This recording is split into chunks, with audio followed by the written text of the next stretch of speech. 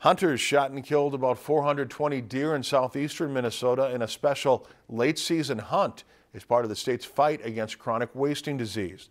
The deer hunt last weekend in and around Fillmore County is part of the Minnesota DNR's plan to slow the spread of the fatal neurological disease. Another special hunt will be held in the same area this weekend to remove infected deer and lower the frequency of contact between the animals.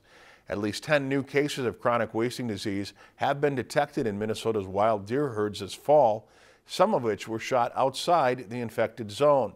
The disease is spread through deer-to-deer contact. Deer killed in the two special hunts will be tested. If you enjoyed this segment of Lakeland News, please consider making a tax-deductible contribution to Lakeland PBS.